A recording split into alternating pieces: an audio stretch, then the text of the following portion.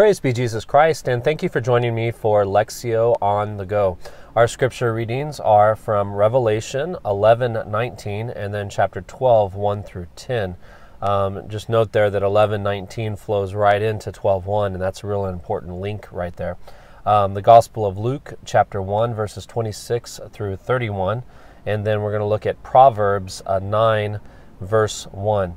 These are the two readings, Revelation and Luke, for the feast of Our Lady of Lourdes. It's the apparition when Our Lady of Lourdes, Our Lady appeared to St. Bernadette in Lourdes, and this took place in 1958, which was actually 4 years after the dogma, the infallible dogma was given in 1854. So the apparition was 1858, and the dogma was 1854, the Immaculate Conception dogma. The Proverbs 9 is taken from the Office of Readings for the same day. So let's first look at Revelation. This is a key verse on many different accounts, but it's something that definitely should be put to memory. Revelation 12, and then you can back up and read the end of 11.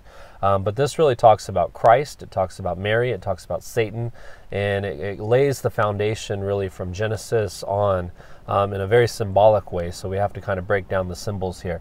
If you'll do the reading, I'll kind of break down the symbols. The temple of God that is seen in this vision, there's the temple of God that St. John the Evangelist sees. This is in Revelation as he's seeing this vision.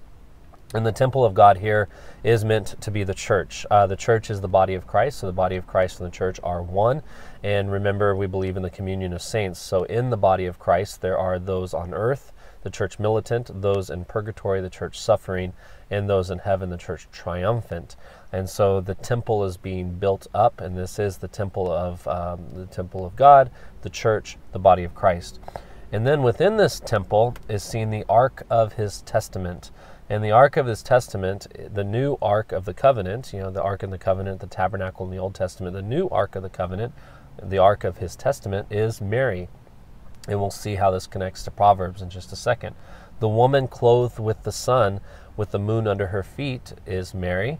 The 12 stars in her crown are the 12 apostles. We are an apostolic church.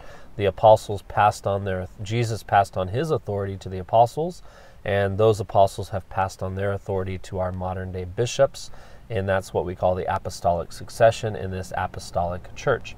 The child is obviously Jesus Christ. It'll be a child that will rule the nations. There's a red dragon, which we call the devil. There are a third of the stars that the dragon sweeps down with his tail, and these are the fallen angels. Very important when we know that a third of the angels given sanctifying grace at their creation and called into the beatific vision, they rejected that, they revolted against that, and that is a third of those angels, which are now the fallen angels, which we call demons.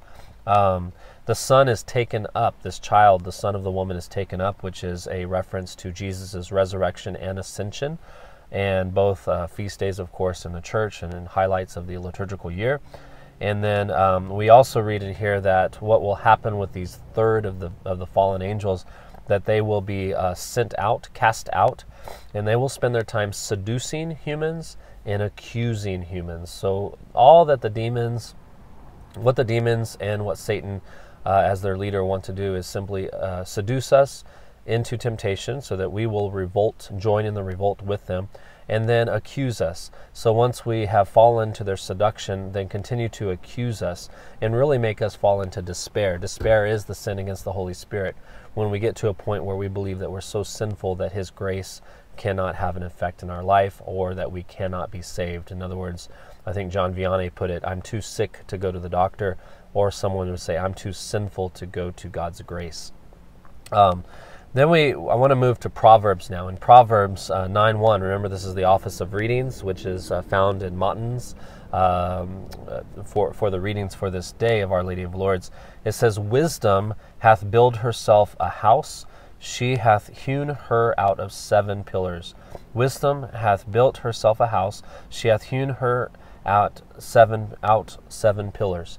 So we always speak of wisdom as feminine, Sophia, is what the Greek word is, and we know that Jesus is wisdom. So in the Old Testament, it's very common to say wisdom, and the Greeks also valued this wisdom.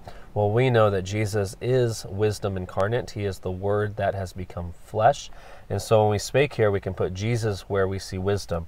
Jesus has built himself a house. He has hewn her out 7 pillars. So Jesus will build himself a house. The very first house that Jesus builds for himself is the Blessed Virgin Mary. Remember that Jesus is true God and true man, so he gets to build the house that he will dwell in, that he will take humanity on. He is a divine person that will take on a human body, and he gets to build the house in which he will do that, which is the Blessed Virgin Mary.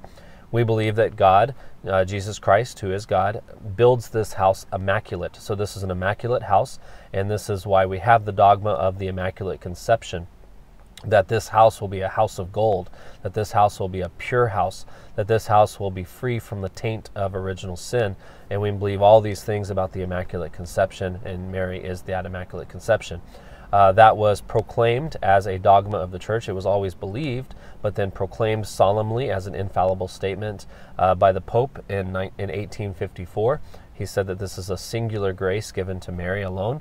And then 4 years later, Our Lady affirms this dogma in person when she appears to Saint Bernadette in France, in Lourdes, France.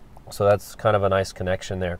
When Saint Bernadette actually asks the woman's name, the woman replies, "I am the Immaculate Conception." This was a phrase that Bernadette should not have known. She was illiterate, I believe, at the time, and was not familiar, wasn't even very good with her catechism classes. And so this would not have been a phrase that would have been in her normal vocabulary when she heard Our Lady saying, "I am the Immaculate Conception." So Jesus builds a house.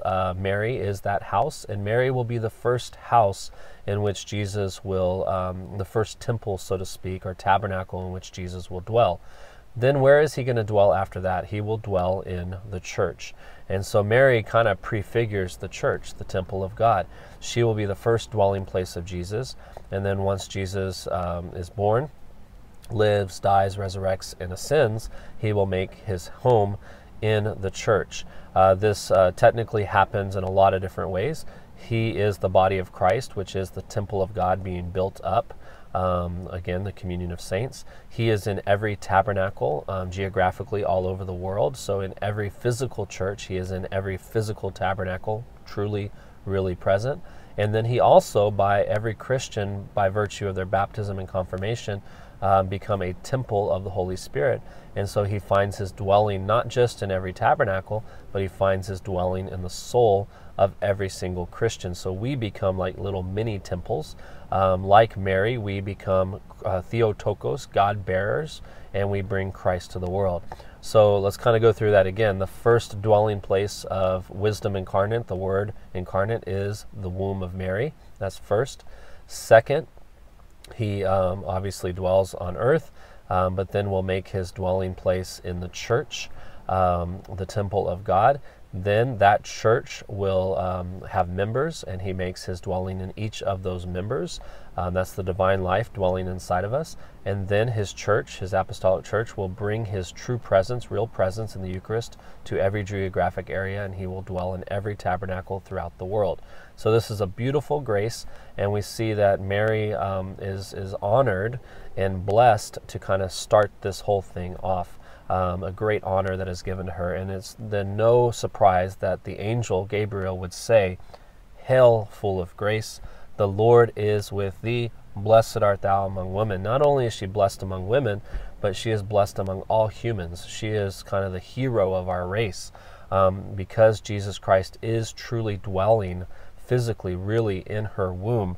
And this will be, of course, a foreshadowing of what will happen to every Christian. So she is the first Christian. She is the first Theotokos, the God bearer. She is the first tabernacle. So she prefigures not only every Christian, every disciple to follow her, but she also prefigures every church to be built everywhere around the world, in the sense that every church is like a dwelling place of Christ, is containing that womb.